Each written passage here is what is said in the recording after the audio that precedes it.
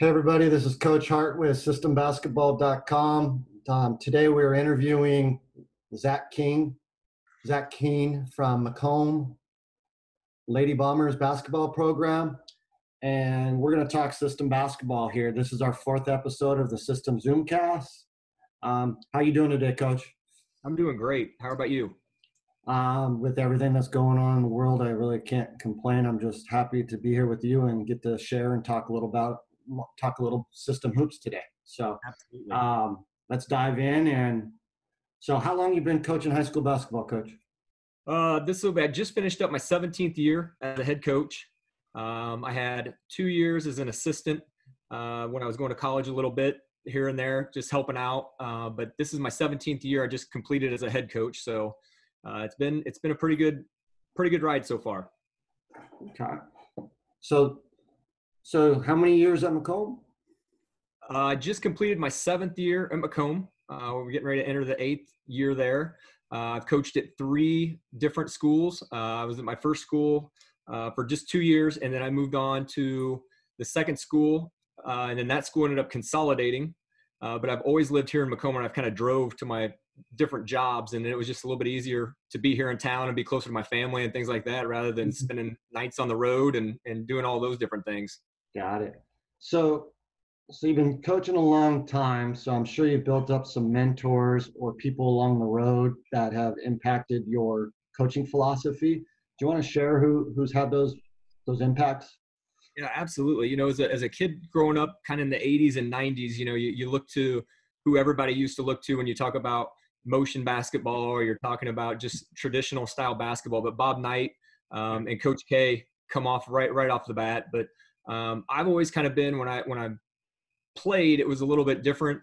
I played for my dad, which is an experience that it's hard to explain for people that don't fully get it. It's not like you're playing for your parent at the time. They're a lot harder on you than anybody else just because they don't want to show favoritism or things like that. But I think you tend to coach the way you were coached a lot of times. And I kind of wanted to carry that on. So my dad was a big influence on me as well. He was a head coach for over 30 years and did a lot of great things. And I just kind of wanted to carry that on. But more on the other side of the up and down side, I've always been a coach that hasn't necessarily been quote unquote system basketball until the last few years, but always been a guy that believes in pressing and playing up tempo. So Rick Pitino has definitely been one that was an influence. Nolan Richardson, you going back to the Arkansas days. 40 minutes of hell. Yeah, absolutely. And that's been a big influence. Billy Donovan as well when he was at Florida in his back-to-back years and winning those championships. And then, of course, on the offensive side, Paul Westhead, obviously, and just thinking outside the box, I think more than anything, not so much philosophy or things like that, but just a guy that's willing to take chances and not care what other people were thinking about him or things along those lines. But, I'm also a huge avid reader, and I'm young enough where I didn't get to see John Wooden coach per se, but reading all of his books and things like that, I felt like a guy that I would like to model things after, where he's not just after focusing on the wins and losses, he's focusing on more important things along the way. Yeah.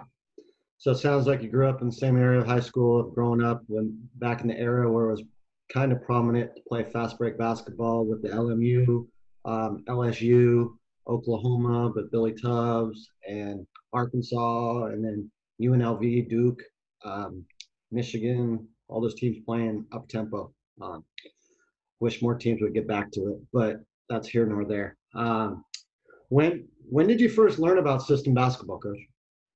I was a freshman in college. I attended Illinois College for 2 years, a freshman in college back in 1998.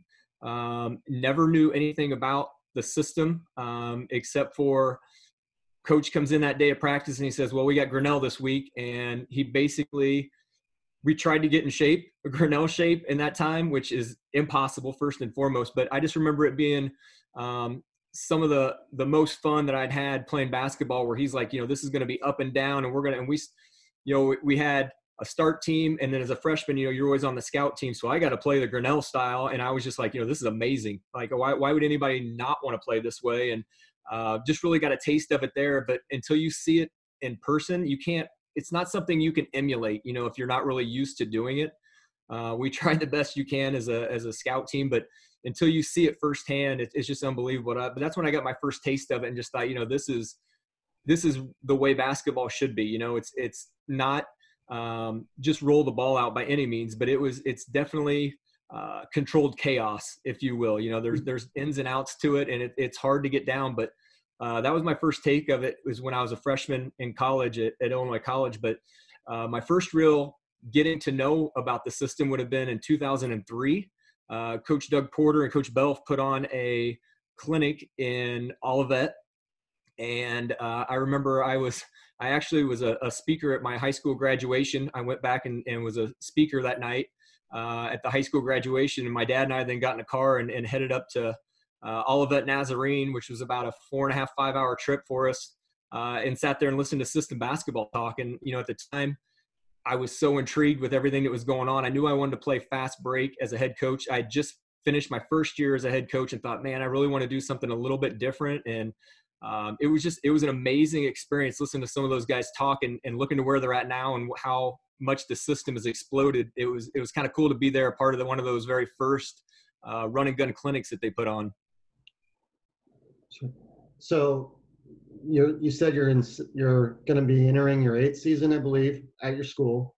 And what did you run prior to your switch? So were you a ball control, or did you play, or did you still get up and down? Or what did you do prior to running system basketball? I think I was one of those coaches before that you try to adjust to the kids that you have, and you still do that to an extent. But the two schools that I was at prior to Macomb were two of the winningest programs all time in the state of Illinois on the girls' side of basketball. So, tradition had kind of been set, and they had kind of had their style that they went with. So kind of coming in to both of those, it was a little bit more, let's kind of stick with that style and not necessarily change a whole lot to, there's no sense in putting scratches on the car when it's running just fine. You don't want to change a whole lot. So I was a little bit more ball control at the first school I was at. The second school, at that time, when I was there, they were the second winningest program all time in the state of Illinois. And they were a very up-tempo, run and jump,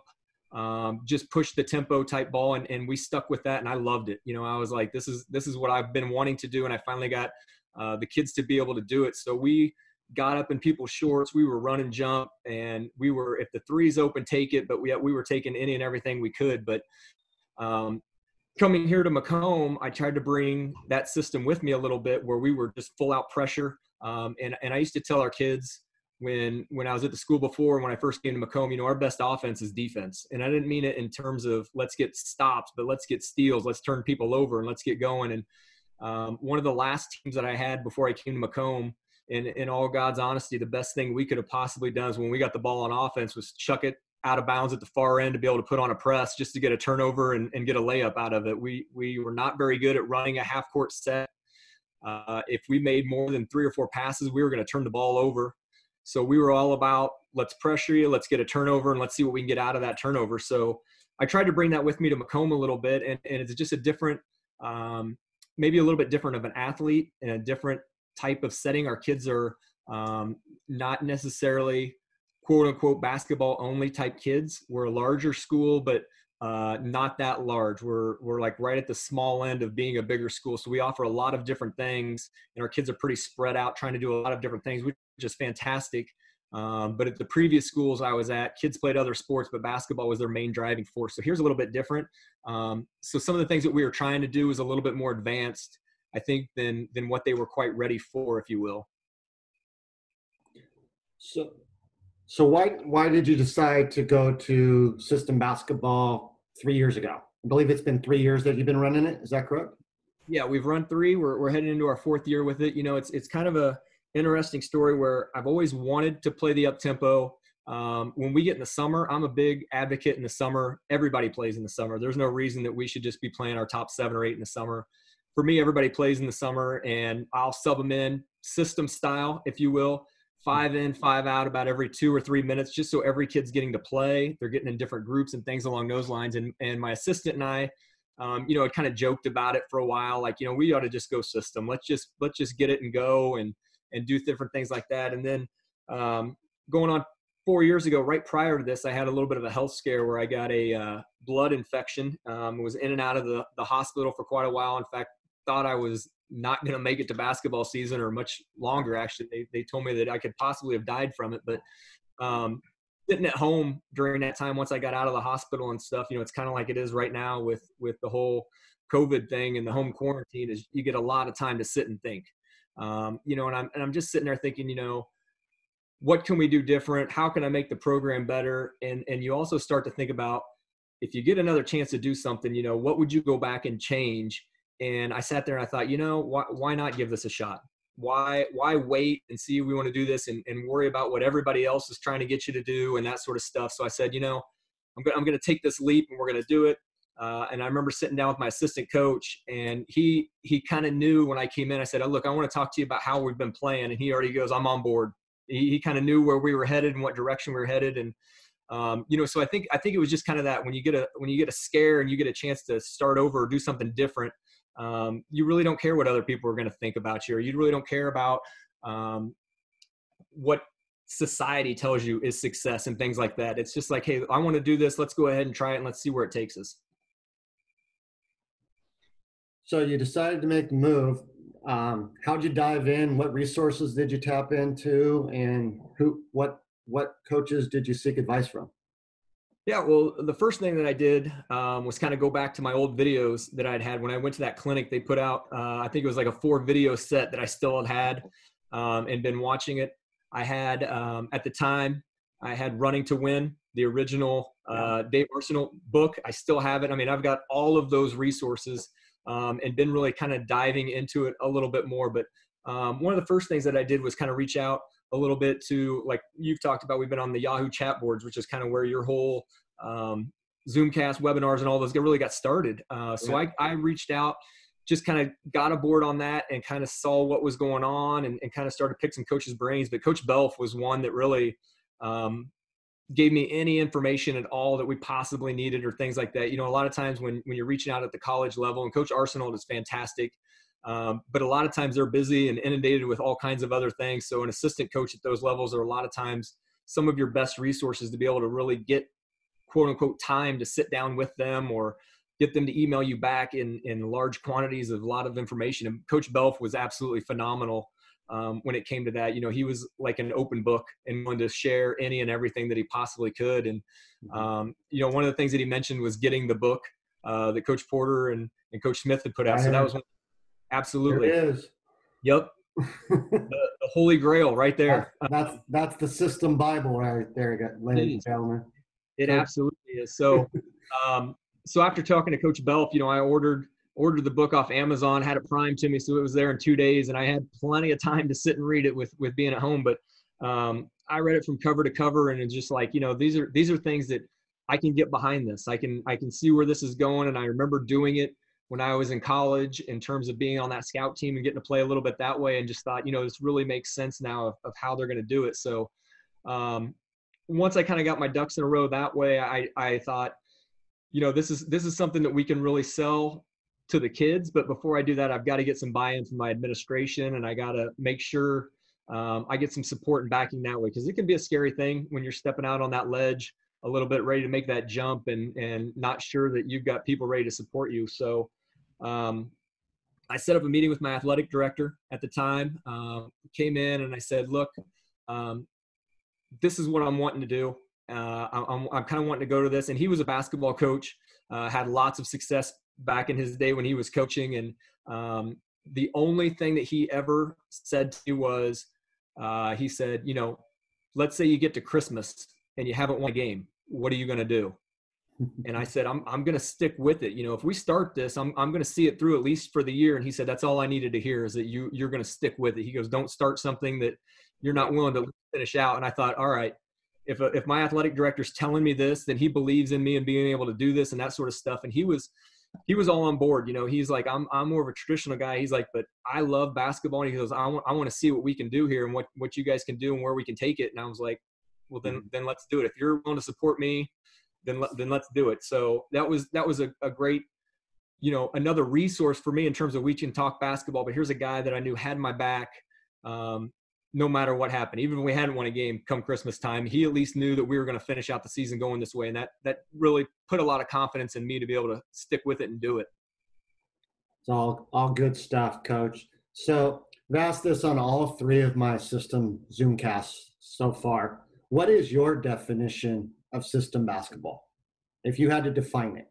I mean, it's just such a broad term. So absolutely, and I think when you look at system basketball, we say system basketball, and everybody's got a different system. And I think everybody does what every coach does. We're the greatest thieves in the world. We steal, beg, borrow, and do whatever we can from each other and make it our own. So I think, when you look at the system, I think that's Grinnell has their own style, and Coach Barber has his own style at Greenville, and Coach Smith had his at Redlands, and Coach Porter at ONU, and different things like that. So I think you put in some things with it, but everybody's kind of got their own little twist to it. To me, system basketball is, number one, controlled chaos. It's kids flying everywhere. We use the word havoc quite a bit back from the VCU days. Yeah. And just we want to create that as much as possible. It's also ultimate participation. No kid goes to practice saying, boy, I can't wait to sit the bench this week. So it's a great participation thing for us.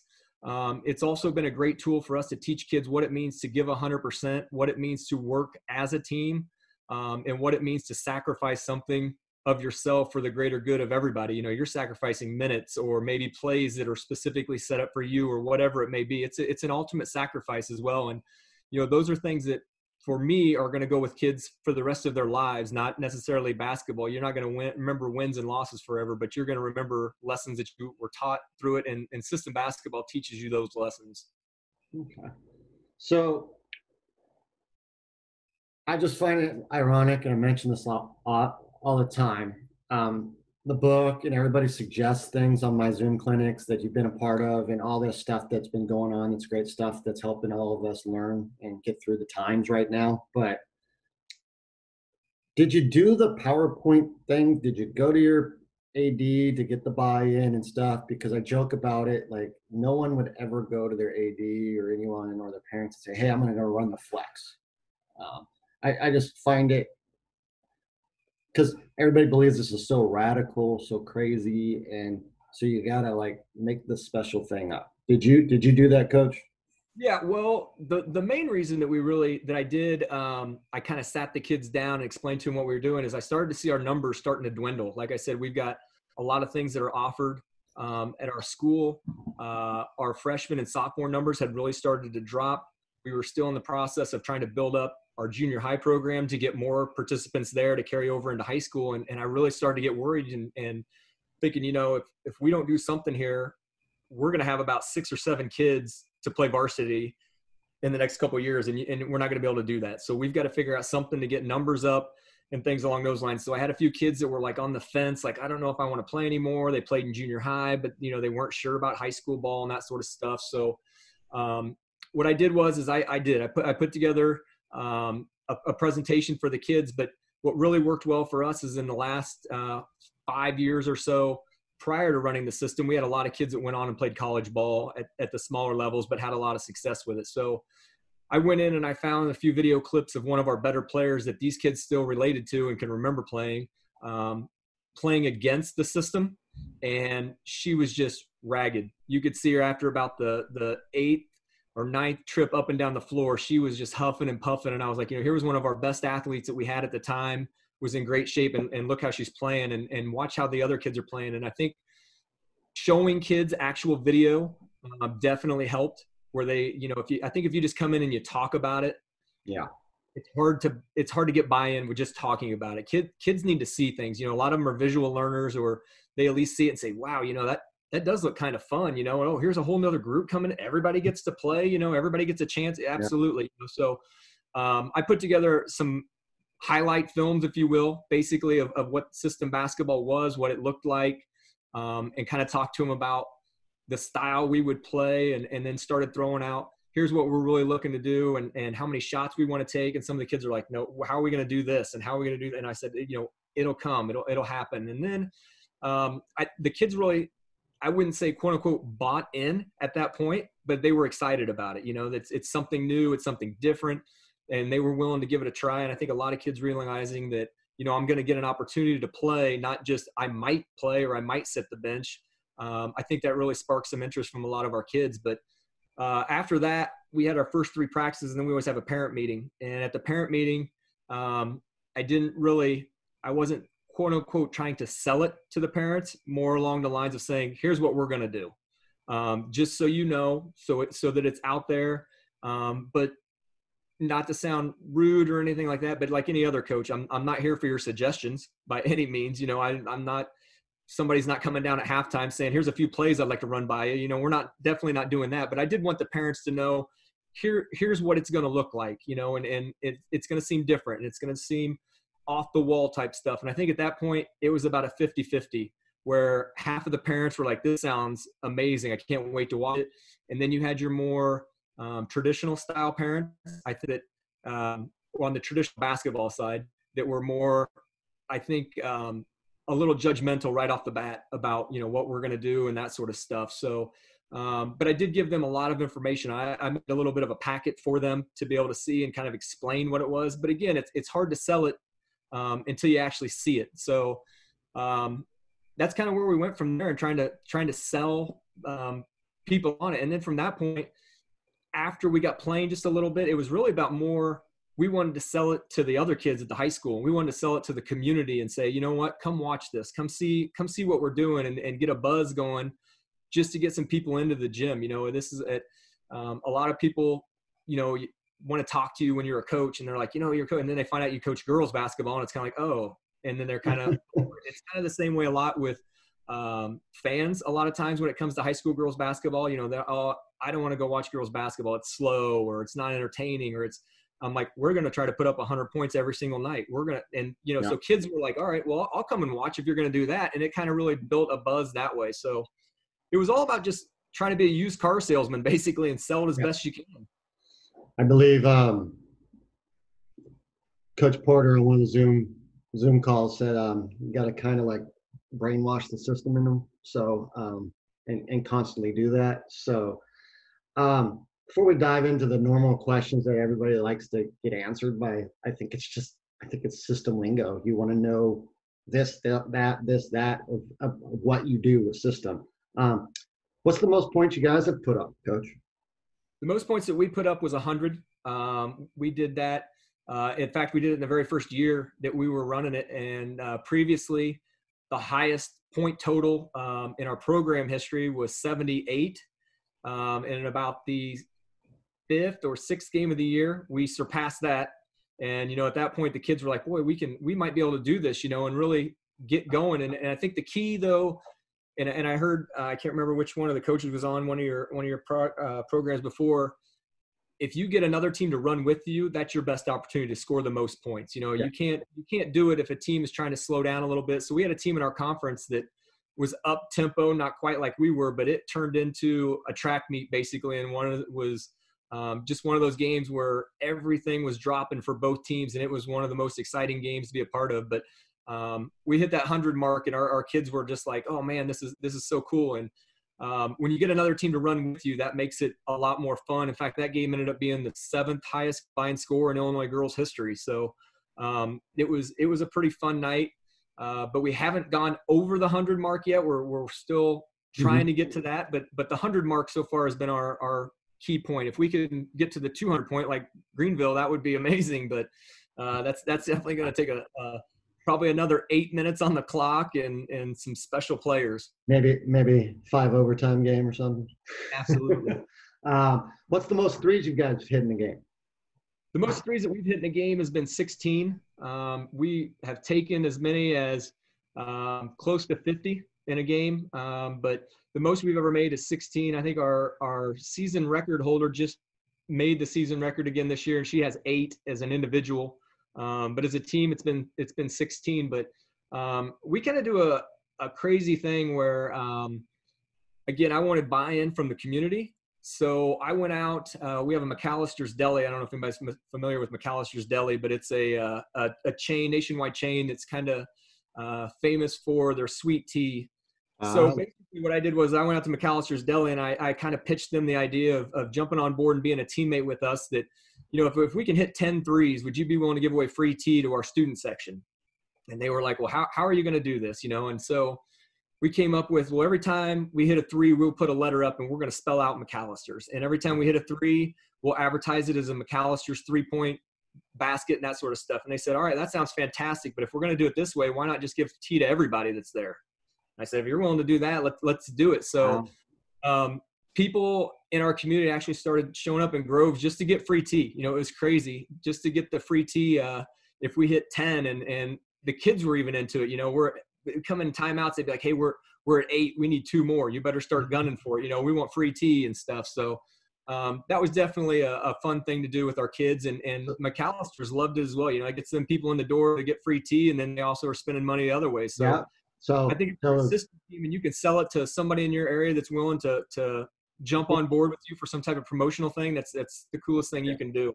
I think when you do your thing, didn't you call it tees for threes or something? We did. Yep. Tees for threes is absolutely what we called it. So was it basically after the games were over, people headed to the McAllister's or what? Yeah, well, they got I basically told them I would take care of, if you want to give away free tea, I'll take care of everything. So I just had some cards made, like a little business card type thing. We put a stamp on the back. I showed them exactly at McAllister's what it was going to look like. So they knew that sort of stuff. And then at the end of the game, our JV kids are basically in charge of handing out a card to every single person that was in attendance before they leave. So, love it. But yeah, the kids absolutely love it. It's good for the entire year. I think they're good from November till the end of March. So they could use them at any point in time. It didn't have to be right away. So you had kids that were saving them up like, oh, I got 5 or 6 of them. I can't wait to go take my friends to get free tea or whatever it may be. Wow. So any other impressive stats? Like have you set any records on steals or offensive rebounds or anything that you can think of? The first year we were running it, we've always been a team that presses and a team that wants to force turnovers. But the first year with really picking things up, we were able to force over 1,000 turnovers, which is a lot. We're really up tempo and pushing it. But we were setting, I think every record, I have them in front of me right now, but I think every record that you could possibly think of in terms of whatever you may keep for statistics, we broke it in that first year, which was really a cool thing. And that's really kind of what this came about. Let's give these kids things that they're going to remember for the rest of their lives. I remember back when I was in high school, I couldn't tell you how many games we won total when I was in high school. But I can tell you certain things that happened in games or things that kind of stood out that you remember, like, oh, the gym was packed when we played at this place or that place. Well, our kids are able to say, when we go on the road, people are coming to the road to see us play. You're going to other teams' gyms, but there's people there to see you play just because of your style. Or, our kids are going to get together 10, 15 years down the road at a high school reunion and be like, remember that time when we set the school record in scoring? Or remember when so-and-so hit a 3-pointer and she'd never even taken one before in her life and she hit 2 of them in a game and things along those lines. I think those are things that kids are going to take with them forever that's really going to last more than the wins and the losses. That's great, Coach. Are you the only team in your state that runs it? No, there are a couple other teams. I know there's a team up near the suburb of Chicago that runs it a little bit. That we've been trying to get summer games, but of course with the way things worked out this year, there's no summer participation stuff going on. But they're a little bit far of a drive both ways for us, even to meet halfway to be able to play and that sort of stuff. But there have been a couple teams in our area that have done it for a year or so and then kind of went by the wayside and went away from it. And I think a lot of the reason is they started to bring in really good players that they wanted to just kind of put their offense around those good players and not have to take them off the floor as much as possible. But there are a few people hit or miss here and there that have kind of done similar things, but I wouldn't say necessarily are all in like we are. Okay. What are your system goals, Coach, for your team? Yeah. So, in the regular system, when I say regular system, like the college level, they're looking to get 100 shots. We kind of have made that a little bit more easily reachable or adjusted, I guess, for high school with only 32 minutes. So we're trying to get 72 shots off in a game, 36 of those to be threes. We're still trying to get the 30% offensive rebounds. We want a plus 20. Actually, we started out at plus 15 and then bumped it up to a 20, but we kind of want a plus 15, plus 20 in terms of shot differential.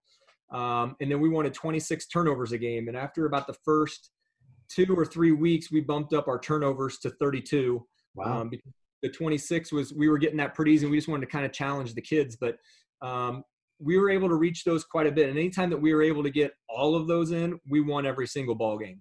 Well, that was going to be my next.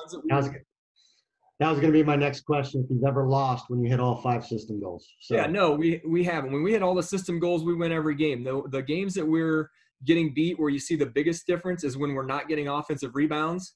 And when you're not getting offensive rebounds, that definitely plays a role in the total of shots that you're getting off. So if you're not forcing more turnovers, you got to find a way to get your shots more in one way. And the only way to get more shots is either offensive rebound or forced turnovers. So if you're not getting those offensive rebounds, that definitely is going to cost you games. Would you know offhand how many times you've hit all 5 in the last 3 years? I don't off the top of my head. I couldn't tell you, but I mean, like I said, when you're borderline close, the biggest statistics for us to look at in terms of wins when it comes to when you're looking at all the statistics is definitely the offensive rebounds. That plays a huge role in all of it. And then obviously if you're making shots, we're not great shooters by any means, not great shooters. I think, and from the 3-point line, we're shooting somewhere in the neighborhood of like 24, maybe 25%. And that would be doing really, really well for us. So in order for us to make up for that, we've got to get more shots off. Just to get up for those points. So in order for that to happen, it's got to be either force a turnover or get the offensive rebounds. But if you're looking at the biggest keys for this and what it's done, at least from our standpoint, it's the offensive rebounds and then trying to keep that tempo or that pace best you can. So we talked about the goals. What do you feel is the hardest one out of those 5 for you to actually achieve in a game? Yeah, for us, I think the hardest thing to really do is the offensive rebounds. We're not a great offensive rebounding team for whatever reason. I don't know if it's a girls basketball thing or what it is, but we really got to fight for a lot of those rebounds and find ways to be aggressive on the boards. We do a really good job of being aggressive on the defensive end as far as going for steals, but we don't do as a good of job of being aggressive as going for the offensive boards. We'll work on it in practice.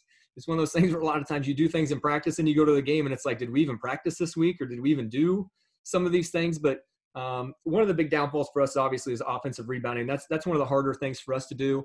And then in terms of that, if you're not offensive rebounding, getting up that total number of shots, especially if you're playing teams that want to slow it down against you or want to kind of spread it out. We don't have a shot clock, so that definitely plays a role in it. We have a few teams in our conference that will try to spread it out and go the old North Carolina 4-corner and just work it as long as they can, or they'll run the flex and make 20, 25 passes if they can and just try to milk the clock as much as possible. So if you don't have a team that is willing to run with you and you're having a hard time getting rebounds for second chance opportunities, it makes it tough. And then if you get a team that handles the ball extremely well and is very, very disciplined, that makes it pretty tough as well. But a lot of times in high school, you're always going to find a team that has 1 or 2 kids that you can leave open, that you encourage to shoot, that will keep shooting until coach takes them out.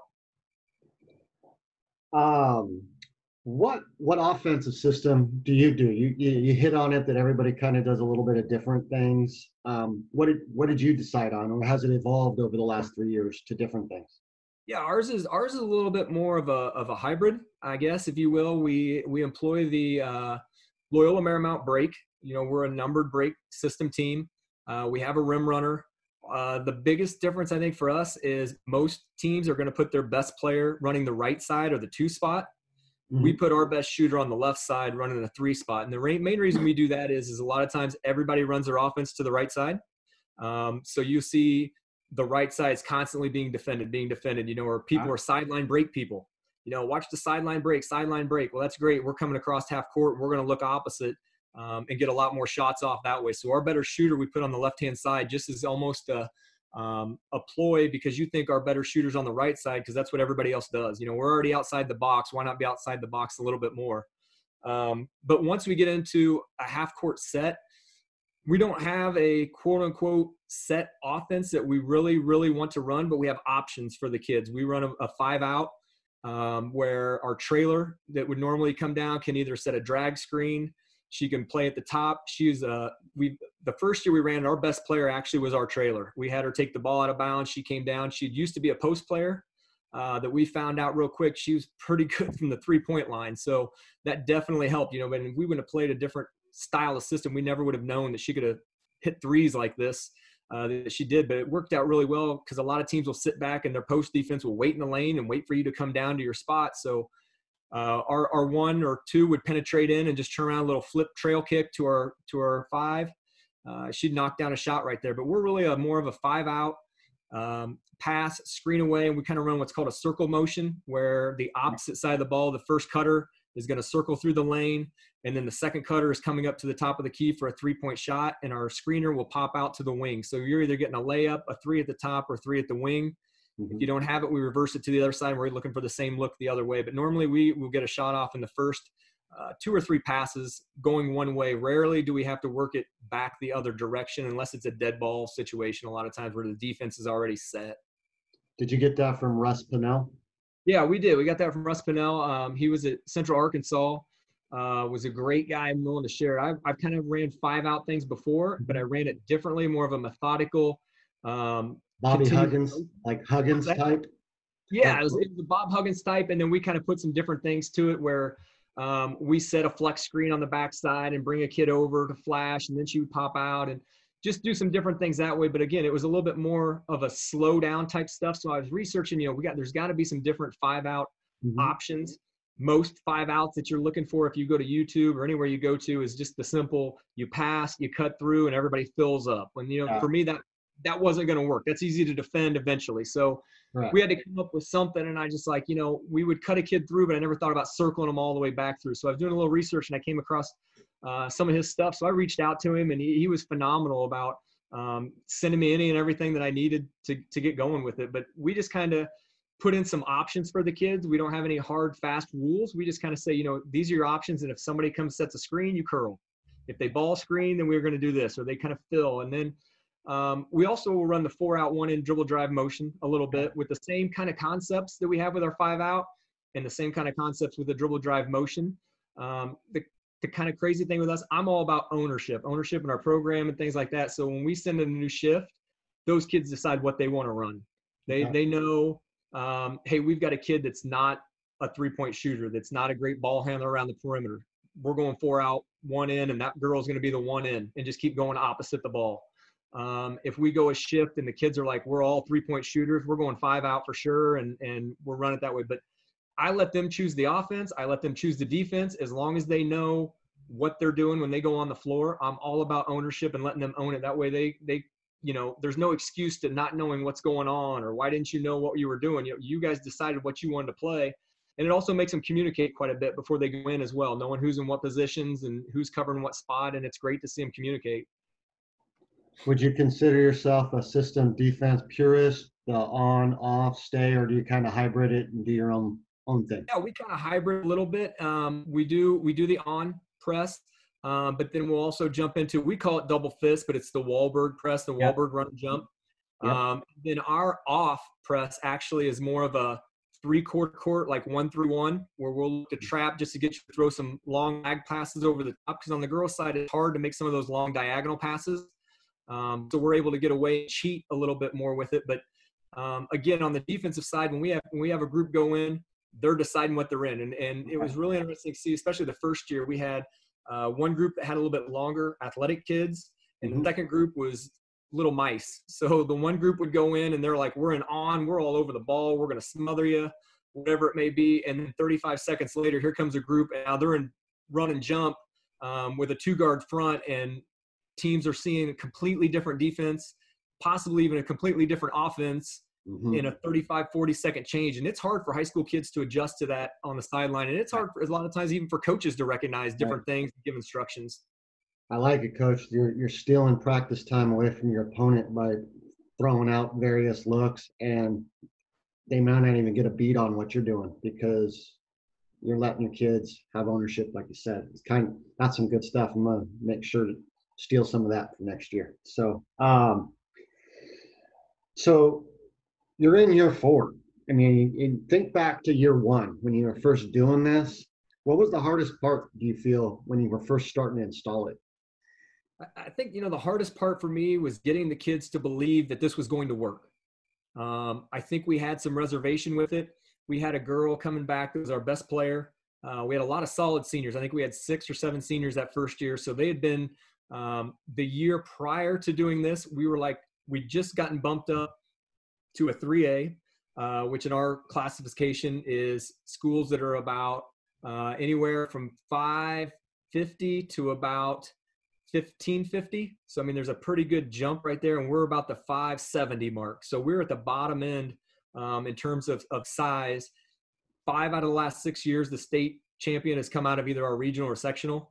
And we don't have the horses to compete with that sort of stuff. So we were like, what can we do to keep the game close? What can we do to do different things? So we were a swing offense team the year before, and it was all about finding one kid, take care of the ball, let's slow it down type stuff. And it about killed me. I hated it. I couldn't stand it, but it was the only thing we could do to try to keep things close with playing a big jump in class size, if you will. So we went to this, the number one scorer that we had coming back. I was like, look, you're going to get your shots. You're going to get this. You're going to get that. And I think you had some kids that were really excited about getting more shots. And then you had the kids that were like, boy, I'm losing some opportunities here. I'm not quite sure how this is going to work. First 2 games in, I just like every other system coach you've probably ever heard, I looked at my assistant and thought, what the hell are we doing? This is, I know we're going to stick with it, but I don't know. And you're already starting to hear the grumblings from across. The best part about our gym is we've only got bleachers on one side. If you could get that taken care of in your gym, that's the greatest thing ever. Yeah, on the other side, but the bad I hear you. I have it on both sides, unfortunately. Yeah, the one side is the absolute best because you don't have to listen to it, but you can kind of see the faces and see things like that. And I think the hard part is when we were giving up layups, some of those traditional basketball people were like, we're giving up layups, and then not really realizing what we were doing. Finally, the 3rd game into it, we host our own tournament at the beginning of the year, which is a pretty solid tournament. And we were playing a team that have not beat since I had been there. It was a team that we had regularly beat at my old schools that was a pretty much a perennial powerhouse. Coming to this school, we had a different mentality. They would just kind of roll over and die. They came out at halftime. We were down 10, 12 again. And I'd keep telling the kids, this is where we want to be. This is where we want to be. We came out and not to be too graphic, but there was a girl that was dry heaving in the corner into a trash can. And I was like, just look over there. We got them. We got them. And now the kids all of a sudden are like, we're not tired at all. How could they be, And we went on a huge run in the second half, ended up beating them. And I think from that point, game 3, the kids were just like, we can do this. This is going to work type stuff. And then from there, the kids really started to buy in. And I think when you get the kids to buy in and excited about it, that transfers over to the parents as well. So let's get into some of the stuff that everybody, I don't know why it always comes up with system, but what's the biggest criticism in your eyes of system basketball that you're constantly dealing with parents or players that are questioning it? Like, I think one of the things that I hear the most is it's circus basketball. We're going to these places and people are coming to see a circus or a freak show because it's not basketball, and I've had conversations with parents about different things, and I'm sure I come across as being rude, but I'm like, who are you or who am I to say what is basketball and what isn't basketball? Who is the foremost authority on you have to play this way? Just because you don't see Division I colleges subbing 5 people in and 5 people out, we're not allowed to do it. It's absolutely crazy. And in fact, this last year, we were extremely young, really, really young, with not a lot of experience. We still wanted to get kids in. We're still playing a tough schedule. So it made it really tough at times. There was some really long stretches where it was tough. And I think when you're a system coach, you got to have thick skin, number one. If you're going to be outside that box, you got to be willing to take some chances. I think if you've ever seen the movie Moneyball, at the very end of the movie, they say the first guy through the wall is the one that takes a lot of the hits and gets the bloodiest. So I think you got to be willing to bust through that wall and be ready to take those opportunities and those chances. But it kind of, as the grumblings were going on a little bit this year, I tried an own little personal experiment, if you will. We changed absolutely nothing except I would send 3 or 4 kids to the table rather than 5 occasionally. And I would hear things like, finally, we're doing things right. And we should be, nothing else changed other than the subbing situation. And all of a sudden people looked at it like it was a whole different type of game type stuff. But, I think that's the biggest thing is that people see the 5 in, 5 out and the short shifts and don't really understand what it's about and why you're going in such short shifts and what it means to give 100% and go all out, because kids will pace themselves. When I was a player, I would pace myself thinking, boy, I want to play as long as I can. I don't want to come out. So until you get them to learn what it means to go 100% full speed, kids will continue to pace themselves, and it will look like, why do they need to come out? They're not going very hard, or they're not, whatever it may be. But I think that's the biggest criticism that we kind of see is the 5 in, 5 out, and they think it just turns into not traditional basketball. Well, you touched on your shifts. When do you send your next 5 to the table? Yeah, we go about anywhere between 35 and 45 seconds. We have a shift chart. I think the first shift comes in at the 7:20 mark, or head to the table close thereof. My assistants are in charge of all of that. I have a chart myself, but I have 2 assistants.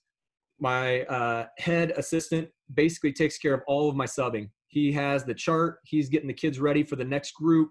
And then we have a sitting order on our bench. The next 5 sit between myself and my assistant coach, who puts the next 5 in just to make sure we've got the 5. He lets them know when it's time for them to go. My other assistant sits at the end, and he will try to talk about to the group that just came off the floor. I'm a little bit different. I know Coach Arsenal sits at the end and just kind of watches. I've definitely been it's hard for me to let go of those reins quite a bit, but I've found a way to kind of do it. So basically what I've done is I've decided I'm going to sit in the middle. I'm coaching the kids that are getting ready to go in. Hey, do you know what defense you're running? And I kind of give them some point, I'm seeing this a little bit. Have you guys seen this? This girl doesn't like to go to her left. Maybe you guys should think about double fist, and instead of you're going, you're off this time or on this time, whatever. And they'll talk it out. And I just want to put some ideas in their head, but not tell them you have to do it this way. The other thing I'll do is as the kids come off, is my assistant talk to the group that just came off and give them some feedback. He's keeping stats. So what he's looking for in our shift charts, we're keeping track of the only stats we keep track of during the game is total shots, 3-point shots, offensive rebounds, and turnovers forced. So we're all about, you're trying to get each shift is trying to get 2, but probably more like 3 shots a shift. So as they come out, he's telling them where they're at. Look, you got 2 offensive rebounds and you got no turnovers. So you only got off 2 shots. You didn't get this. So trying to give them feedback that way. And then when they come and sit down next to me, they're on my left side, and I'm giving them a little bit of feedback. Hey, look to shoot the gap a little bit more. Look to do this. And then I just try to coach the 5 that are on the floor. Whoever coach puts out there, and that's just I'm going to take care of it with the ones that are on the floor, and he takes care of all the subbing. Where it starts to become difficult, the first half, we don't worry about fouls, just like Grinnell would be. Unless you get 4, then you're coming out. If you get 3, we're letting you know, hey, you're going to start losing some shifts here unless you stop fouling. And it's amazing, kids will stop fouling. When they got 3 and you're letting play, they will stop fouling. But when it gets into the second half, it starts to get hard a little bit because you want to save some of those better players in case you're in a situation where you need them at the end. So now coach is scratching and moving kids and shifting kids around, and they're out of their shifts and out of them. And it starts to be a little bit more of a headache for him. And I'm just like, just make sure you got the spots filled, and I'm trying to keep up on my chart sometimes. And I'm like, where are you even at on your, I had to shift this kid here and move this kid there. And, but he's great about getting the shifts organized and that sort of stuff. And everybody kind of has their own job, just like they do when you go out on the floor. So correct me if I'm wrong. So you have 2 assistants on the bench taking care of all that, or do you have more? I do. Nope. We have 2. I have a freshman coach, which is basically my head assistant coach at the varsity level. And then I have a JV coach who's our face-off coach. So the guy that's been with me the longest is the guy that's taking care of the shifts going in and out. The guy that we just got in the last couple of years, we kind of have a turnover at our JV level quite a bit. I like to use a lot of our junior high coaches to come up best they can.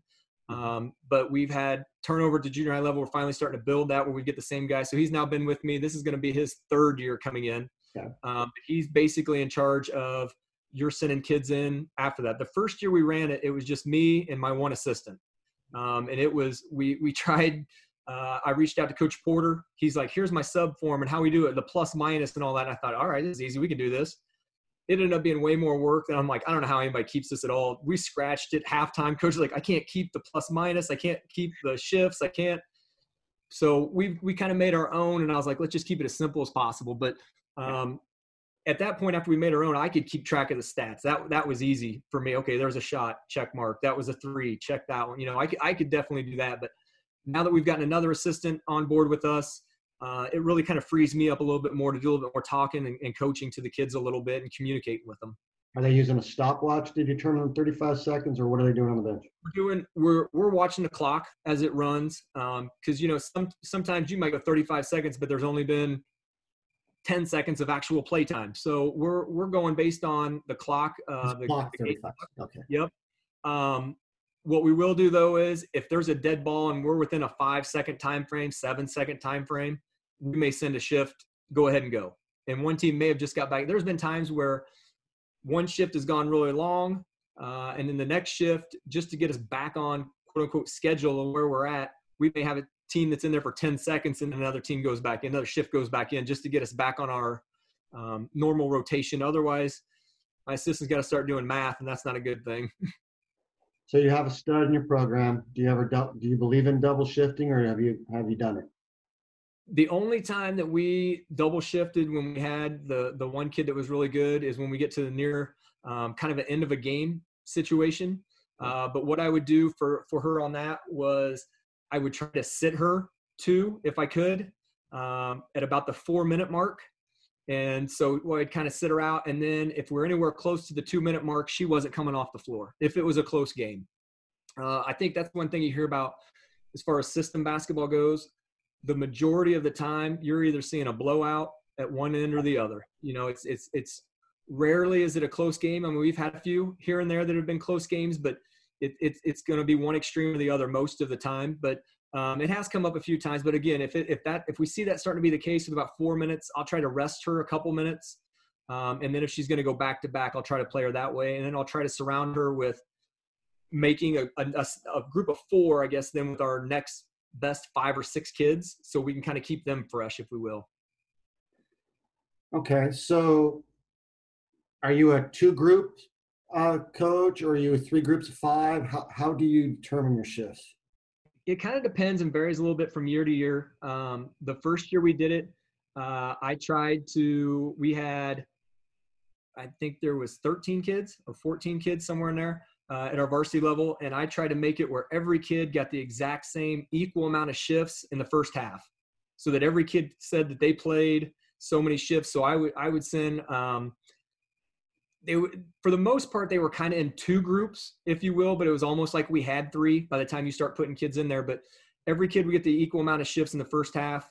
The second half, then I would make sure that every kid got at least 2 shifts, 3 if possible. But then by the 4th quarter, we cut it down to where we just had our best 10, maybe 11 kids that were getting in and out, but they would be the best 10. So we would cut down to 2 groups and then go from there. But if I had kids that were a little bit on the lower end, a lot of times I'd put them in the same group and sub them in and out for each other. Like they would just rotate for one another. So if there was kid 14 and 13, a lot of times I put them in the same group. One time 13 would be in, and then the next shift 14 would be in, and then maybe neither one would be in the next time. Yeah. So, as you know, I'm moving to it for the first time full time this season, and I think I have a pretty good grasp of the X's and O's and the defensive philosophy of it. But the in-game coaching, I think, until you coaching it, you're gonna struggle with it. So, how long did it take you to get used to doing the shifts and constructing them? Do you do we hear on the calls a five shift chart or a 7 shift chart? What do you usually employ? 3 shift chart? I mean, I've heard it. I mean, obviously the more shifts you have, the less minutes each player gets. Right. So what I tried to do was, and what I still continue to try to do is I try to look at it as if we're going into practice, and you let kids choose their teams, they always go with the same kids. when I'm in practice a lot of times and I want it to be competitive, I try to divide them up best I can to be competitive. So I do the same thing when it came to game shifts, where I'm like, okay, I've got a point guard and a backup point guard. So one's going to be in one group, one's going to be in the other. And then I try to look, like if they were going against like strengths and weaknesses, I guess, a little bit. If I wanted this group to be a little bit slower, but they're going to be long and athletic, whereas this group's going to come in, they're small, but they're not going to have a post, but it doesn't matter because they're going to run 5 out or whatever it may be. I tried to balance them best that I could. But I also tried to look at each other's strengths. If I had a girl that was our stud that could shoot from the outside and could post up and could do a bunch of different stuff. And then I also had another guard that was great about getting to the basket and just scoring. Me personally, I wouldn't put them in the same group. The only reason being is I want the first one to be a distributor and get it to our stud. And I want our second girl to create for other people a little bit, but still try to get to the rack best they can. So I would try to divide them up best I could as far as that goes. And then I'd let them be in those groups in practice that I could. The first couple weeks we're in practice, I'm kind of seeing who fits well together. And you kind of know in the back of your mind who's going where and what. But then the other thing that I try to do in practice is I try to sell them on their group, and that's your group. Take ownership in your group. Like, you don't want to lose anything we're doing. It's your group versus their group. Or give your own group its own identity. And that's something that our kids really bought into. We already have the identity that, hey, this team is going to run, they're going to shoot, they're going to sub. It's crazy. It's chaos. You got to go see it. But then I wanted an identity within each group. So the group that was our small little kids, they were all about the Wahlberg press, the double fist. And they're like, we're going to come in and we're going to run and jump you. We're going to be like gnats. We're going to be all, and they would take pride in that sort of stuff. And the second group comes in and would say, nobody's throwing any passes over the top, or they're not. So we would do different things like that. I would encourage them, hey, what's your group name this week? And let them come up with a name, and just silly little things like that you think kids aren't into, that they buy into, and they really want to present that sort of stuff. But having an identity within their identity made it a little bit easier for me to sell the different shifts. And then they'd never wanted to be, there would be times where I'd say, do you want me to switch up your teams, switch up your shifts? Like, all right, the game's over tomorrow night. You may switch, and don't switch them. Don't. And I'm thinking, okay, if you don't want me to switch them, I thought maybe we could, no. We like what we're. So again, it's that ownership, I think, a lot of times. And then they get comfortable with playing with certain kids that they may have never played with before, realize, hey, this kid will play hard for me and do the things that I don't want to do, but they'll do them. And so it's interesting to see the groups kind of form and build that bond and relationship within those groups. So the shift chart, is it constructed from start of the game to finish, or do you have it to a certain point and then you maybe just freelance it and play field based upon how kids are performed? Right. So I have it set for an entire game. First, I have it broken down even by quarters. Okay. So what I do is they'll rotate every other, and usually we're in a 2-group rotation most of the time. And then so the second half rolls around. What I do is I flip-flop them, and the team that started the game comes off the bench second, and my other group will start the second half just to kind of mix it up a little bit for them. And then the last 2 minutes is basically where we kind of go with who's playing the best and who's doing different things for us, where we just kind of play depending on the situation. That'd be considered your finishing group? Absolutely. Now, there's other times where if we're in a blowout, I'll do 5 in, 5 out, next 5 up. And a lot of times you'll see, like, for instance, Coach Porter will talk about, he's got a group where he gets his bottom kids in a little bit more when it's a blowout. And I think that's great. That's phenomenal. But in the same sense, I'm probably giving my kids more shifts than he is to start with. So what I'll do is I'll employ the next up, is what we just call it. So that means the next 5 that get to those 5 seats, you're in. So it's amazing to see the kids hustle off the floor just to get into one of those seats to be the next 5, to be able to go in. And then when they get their 5 set, that's when they really have to communicate. Hey, who's going to be your 1? Who's going to be your 2? Who's going to be sort of thing. So we do have a plan for an entire game, but sometimes you scrap it depending on the situation that's going on within the game, I guess. But we usually stick to it pretty solid until the last 3 or 4 minutes. So 3 years, roster size. Let's talk about roster size a little bit. What's the least amount that you've had on your team, or you believe that you can have to run the system? We in the last 3 years that we've ran it, I've always had to bring kids up. We don't have enough upperclassmen. We're anywhere from 22 to 27, 28 kids, somewhere in there. So we're always bringing kids up. I'm a big proponent of and no matter what style we've been running, I'm never going to give a kid a varsity uniform if I'm not planning on playing them. To me, it's not fair if I'm bringing a freshman up to give them a uniform just to sit on the end of the bench and watch. If I give you a uniform, I'm telling you, I trust you and I want you to play, and you can, and I'm trying to give you that confidence. So realistically for us, we had some injuries in the first year where kids are out for an ankle twist, this or that, whatever it may be. You need at least, for me, you'd have to have 12 at least to start with, I think, just so you've got kids backed up in case something happens. You've always got eligibility, or you've got injuries, or you've got whatever it may be that's going on.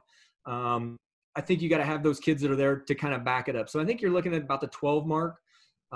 If you're not looking to necessarily go full on Grinnell 5 in, 5 out, if you're looking more at the LMU style, which we've looked at that a little bit too, I think you can definitely do that with 10 kids. And maybe even have an 11th, 12th, work up to a 13th kid, but it gets a little bit more difficult in that general area. We're in Illinois, we're only allowed to dress 15 kids, even when it comes to postseason. I guess you can dress more during the regular season, but again, to me, that's not, you're going to play varsity all year, and then I'm going to tell 3 kids, okay, give me back your uniform, because that's crazy to me. But we have had 15. 15 makes it a little bit more difficult to try to get kids in. Especially when you get to that stage where after about 12, 13, 14, 15, maybe really, really drop off. And that's, how do I get more kids in, and how do I work these shifts when my other kids aren't the strongest? And so I think if you're having a down year, you might want to look at a shorter number at the varsity level. When you're a little bit better, I think it's easier to split kids up a little bit more. But I would say you need at least 12. Okay. I've heard 13 is a really good number for high school, and I agree with you because of the aspect of high school. And if you're playing traditional and you only play 7, 8, 9, 10, 11, 12 are upset. If system feeds participation and you're supposed to play everybody, and if you carried 16 and you only played 13, 14, 15, and 16 are going to be upset. So you're in a no-win situation either way. So I've heard 13 because you got your top 10, so your AB, and then you got a third string point guard, like a third string utility, and like a third string post. So, and then I would, depending on the size of your school, then bring up like your 5 best like lower level kids to practice varsity, and then those 8 kids do like a control team, and then your top 10. And what you're trying to tell your kids with competition, like you like to do, is you want to be in the top 10, so you get to be the system group. If you're not in the top 10, you're the control group. Right. And that can change. You can reward kids, you can demote kids, whatever. But that's what I'm looking at, Coach. I don't know if you like that idea, or yeah, like this last year. My 5 kids. We only had 6 upperclassmen in this last group that we had. And so I dressed 7 of our underclassmen came up. So I had 4 freshmen and 3 sophomores that dressed for me, but those kids also played in the JV game. So I've never brought a kid up unless they're going to be playing significant minutes. I don't take them away from the JV, because I've seen that happen a lot of times before too, where you get this really talented kid that could help you at the varsity level, but doesn't quite get the minutes there, and you've taken them away from the JV, and so now they're not playing at all. So I try not to do that. We're running the system best we can at the JV level as well. I know I've heard different things on that, whether you should, you shouldn't, whatever. We do it slightly different, where we go about a minute shift for them, but they're still trying to learn what it means to go full speed. So that minute shift is about right for them. But you're seeing a lot of success at the JV level, and then those kids carry on that confidence a lot of times to the varsity level with you. But then the game is a little bit faster for them. So it takes a little bit of time for them to kind of adapt, but there still is that competitiveness. One thing that I got this summer from watching your things is Kurt Goldsdorf, his drill that he picked up there that he runs running game. That's definitely something. The running drills. Yeah. Yes, that's definitely something we're going to install next year. And I love how he talked about, where every kid's getting in and you're getting a chance to see every kid. Hey, here's going to be one group this week. Here's a second group. You're on the outside looking in. Show me during this drill that you can get in. But we try to do that and make everything competitive as possible in practice. But that seems like it's going to be a phenomenal drill to be able to incorporate in what we're doing. Practice structure, real briefly. Are you like the traditional coaches where they say they pick a subject each day? You're installed, so everything's in. So now are you having like certain days of the week, or is it harder because we're high school and our schedule isn't as set like colleges? Like, do you have like Monday's your tough day, or like how do you break up your practices? Yeah. How long do you go? I tried that after we got past the first couple weeks. I followed the book to a T. We did offense first week, defense second week, and then I tried to follow a little bit of what they're doing. It's impossible for me anyway. I mean, it might not be for another high school coach, but for me, it's impossible when we're playing 2 to 3 games a week to do some of those different things that they did. But after the first, I would say we'll go about 2 hours the first couple weeks just to get things in. After our tournament happens, which is like we're 10 days in, and then we play 5 games in 6 days. So after that, we drop down to about an hour 45. And then after that, next week, because we have a little bit of a layoff after that, so the kids can kind of rest a little bit. After that, we cut down to about 90 minutes of practice. We start at 3:30. We're done at 5 o'clock, which is great.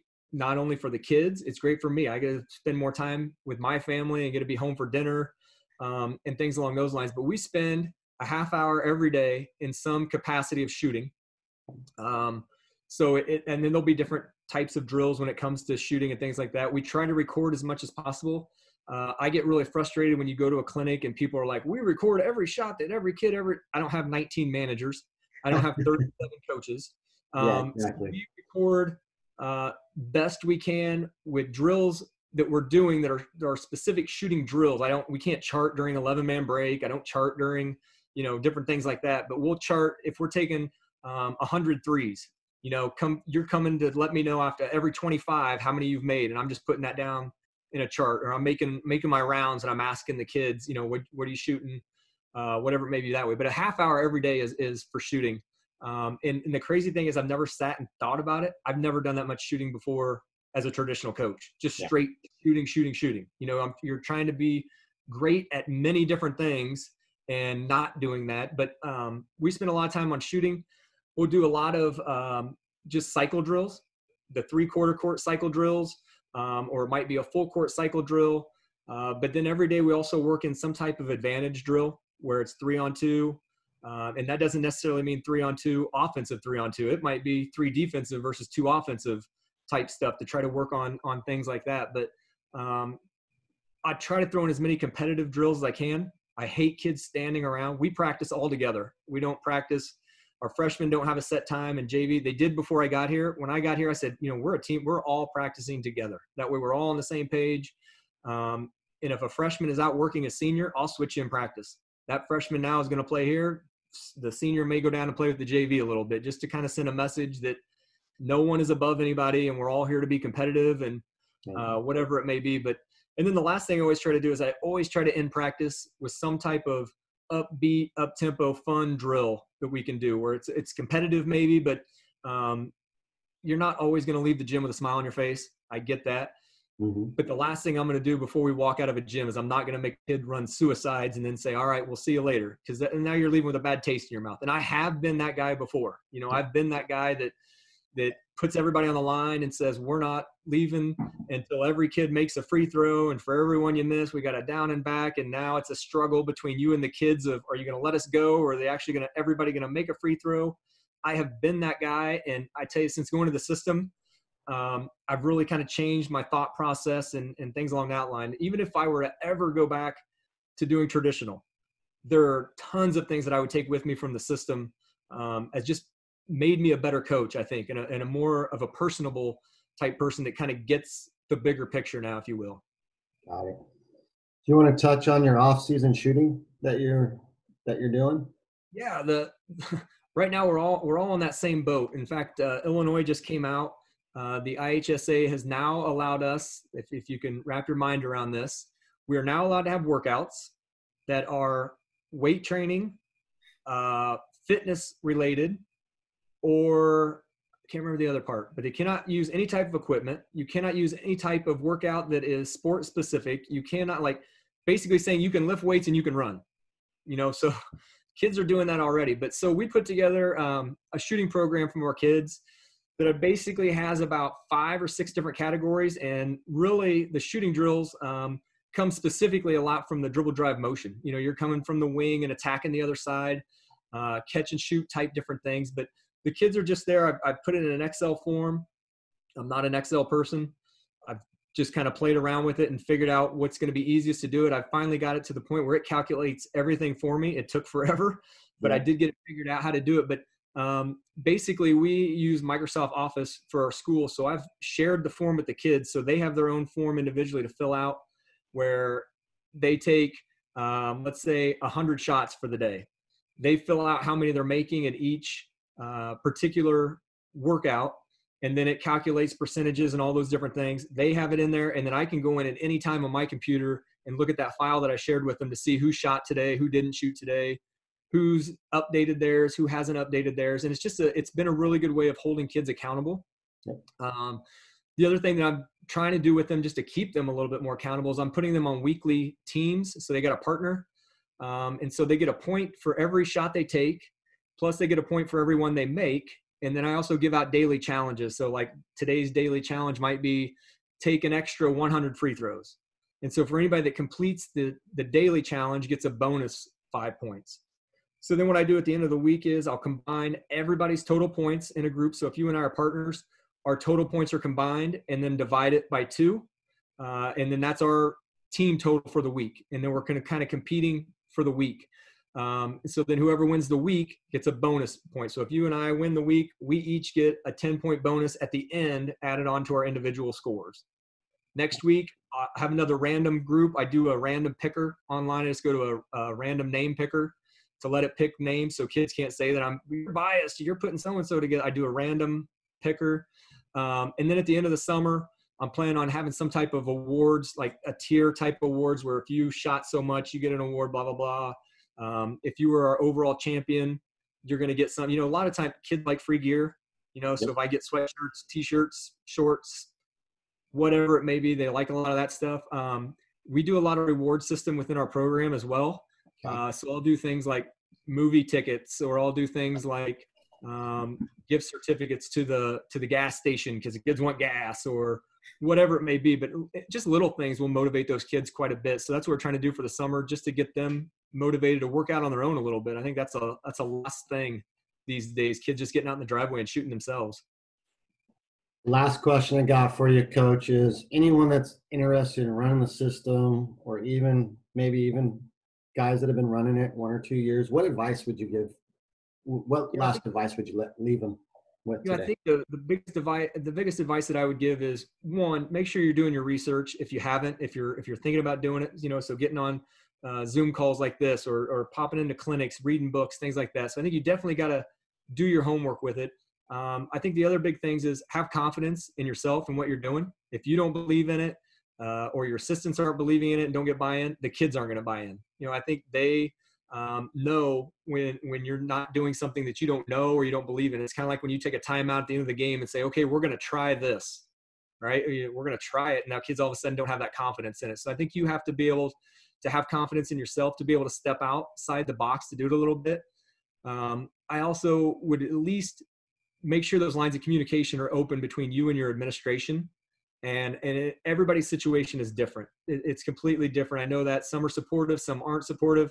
Some people don't care, whatever it may be, but at least let them know, hey, this is what I'm thinking about doing, type thing. And I just wanted to give you a heads up because it might cause some concerns, or it might raise a few eyebrows, or whatever it may be. But I definitely think it's your homework as far as doing the research, and then just having confidence in yourself. And the last thing would just be, I think, the network. I think the big thing is, like, we've been having these system clinics that you're putting on. When you can sit with a group of people that understand your language and know what it means, when you're talking about different things. And for me, the big thing has been, I don't know if I'm doing it right. I don't know if there's a right way or wrong way or whatever, but when I hear Coach Barber talk, or I hear Coach Porter talk, or when you had Coach Arsenal on and they're like, we do this, this, and this, I'm thinking, all right, well, at least I know I'm doing some things that we're supposed to be doing, or how it should be done. And it just gives you some confidence in yourself. But I think surrounding yourself with like-minded people is a plus as well. I think we've developed, I think with the group and the positive thing, that's all that's going on is I think we've developed our own little support group. So we can all like lean on each other throughout the season and check in with each other and bounce the ideas. Especially like you being, I don't know if you're considered a veteran one, but it's weird. Most people that try it don't last doing it 3 years or even 4 years. They try it, they do it 1 or 2 years, and then they couldn't handle the parental or the kids or whatever the case may be, why they chose to shut it down. There isn't too many high schools running it for 5, 6, 7 years. It's absolutely. I think a lot of that is confidence in what you're doing. I do think there's adjustments that can be made every year. Maybe you're not subbing in 5 in, 5 out, but you're still doing some of the same things, or maybe you're running a little bit different offense to flow with it, or maybe your defensive philosophy changed a little bit. But I also think it's a whole lot different ball game coaching it at the college level when you can recruit different kids in to come do it versus here's the kids that are walking in the door to do it. And that's what makes it a little bit more tough, especially at the college level. You don't have to listen to the parents as much. At high school level, you're not so I don't want to use the word protected, but parents will voice their opinions quite a bit more at the high school level, it seems like. Yeah, well, when only 1% of schools are probably running this, it's one of those.